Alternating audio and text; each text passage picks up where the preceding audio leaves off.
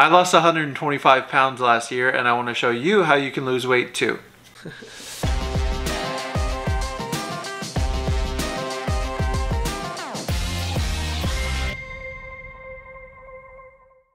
Hey guys, it's David Packer, and if you don't know me, I'm on a mission to lose 300 pounds, and I document that here on my YouTube channel. And like I said, in 2021, I had some success that I'm very proud of. I lost 125 pounds, and I realized I've never laid out kind of what I did, how I did that to people publicly. So I wanted to make a video and tell you guys how I did that. And just like Po found out in the movie Kung Fu Panda, there is no secret ingredient, there's no secret sauce. So if you're here trying to find that weird hack, or doctors hate him because of this one weird way he loses weight, that's not this video. If you're trying to lose 5 pounds quick before the high school reunion, that is not this video.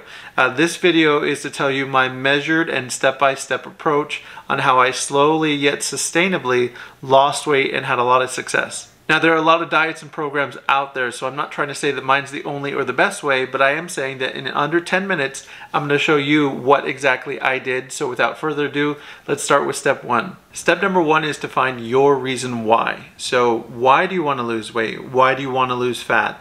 Is there a specific purpose or goal that you've intended for why you want to do so? I would even encourage you to write it down, why you want to lose it, what's your purpose, and also to write down your feelings, to also write down your envisioning of what it will look like, how your life will be affected and those loved ones around you once you have lost the weight. And the other reason why it's so important to have your reasons why is because that really can power you through some of those hard times, because this is a difficult and long journey.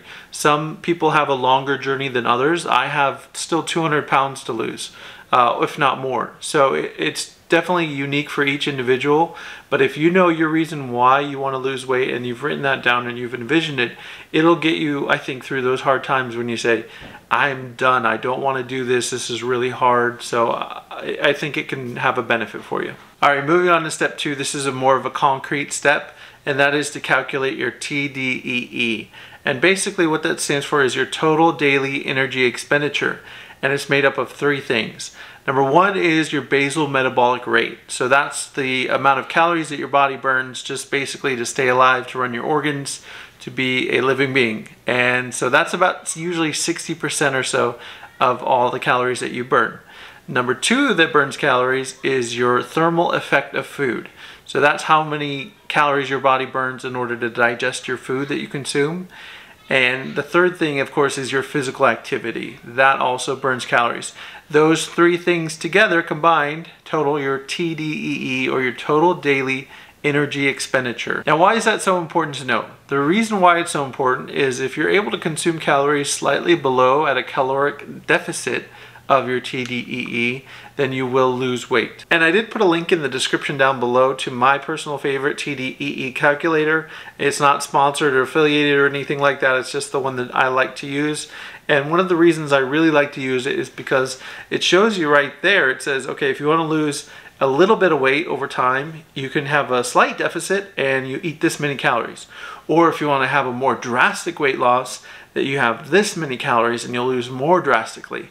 And their recommendation is do not eat less calories than your estimated BMR, because like I said, that's your base calories of what you need to be a regular functioning person with your organs and all that. So let's say your TDEE was 2,000 calories and you decided, okay, I'm gonna have a slight deficit at 1,800 calories is what I'm gonna consume every day.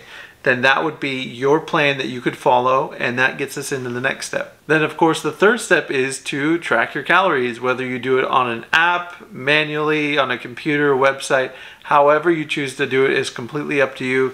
Probably one of the most popular and the one that I use is MyFitnessPal. It's a completely free app. There are some paid options you can get or premium versions you can get, but the base one is completely free, and I love it because it can help you track your calories fairly accurately, I think, and you can also take progress photos, you can track your weight, and like I said, all those functions are completely free. And I can even show you in under a minute. Let's go ahead and pull up my app here, MyFitnessPal, and we have here a sample day. So I could say for breakfast I had, let's say, a banana, and add that. And let's say I also had, let's say, Some of my favorites here are chicken soup from Chick-fil-A. Perfect. And then we have lunch. I'd say I had 2 of the chicken burritos from El Pollo Loco. And as you can see there, the app tells me, okay, you've had this many calories, you have this many left for dinner or for snacks. So honestly, this would be a pretty great day if I had something like this, because I would have 1,300 left for dinner. And that's kind of a side tip, guys. I do tend to personally add in intermittent fasting to this. So what I will do is I will skip breakfast, maybe have a light lunch, and then I'll have a heavier dinner. This is what's worked for me, is because I know at dinner time I'm used to having a larger meal. That's when I like to have a larger meal. So that's when I allocate the most calories for me.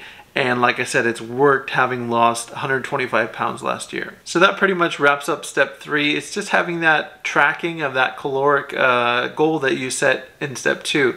So you're trying to keep at that deficit. And of course I understand, and I've had it where it's not a perfect thing. You know, you are gonna have days where you go over, or maybe you have it built in where you say, okay, I have a cheat meal on this day. However you wanna do it. But if you're able to consistently meet your goal, you are gonna see success. Step number 4 is to have a support or even a partner that helps you along the journey. So if you've watched some of my older videos, you know that my wife and I both had this large goal of losing weight. And so it was just awesome to have somebody with cooking and meal planning, going to the gym together. We were just completely on the same page with what we wanted to do with our lives and to better our lives.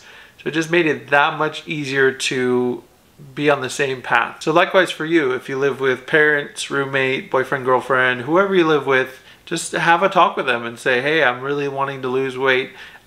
Here's what would really help me out.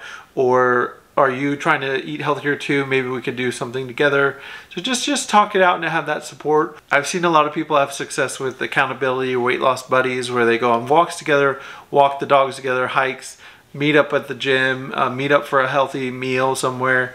You know, there's so many ways you can build that support, but I really think, you know, humans, we're social creatures. So we do a lot better, even us very introverted people do a lot better when we have the support of others around us. Step number 5 is bend, don't break. So that's a common phrase used in football, where you kind of set up on the defensive scheme where you're set back more, where you don't allow big plays, but you will allow little plays that don't result in ultimately your defeat.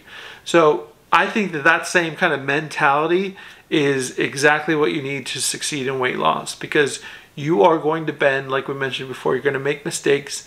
There are going to be days where you're like, oh, why did I eat all that? Like, I feel terrible for doing that.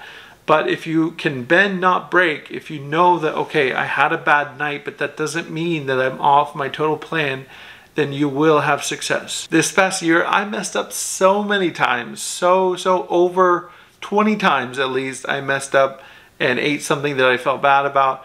But because I overall stuck to my plan of a caloric deficit, I was able to still have success and still lose 2.5 pounds on average every week. Think about that. On average, I lost 2.5 pounds every single week last year, because I was able to stick to the plan overall, even though I had some mistakes. So I hope you enjoyed the video. Those are my 5 steps on how I lost 125 pounds last year, and how I'm going to continue and lose 125 pounds again in 2022. So thank you so much. If you want to see me lose that 125 pounds in 2022, please subscribe and like below, and I'll see you in the next video. No matter your girth, you have worth.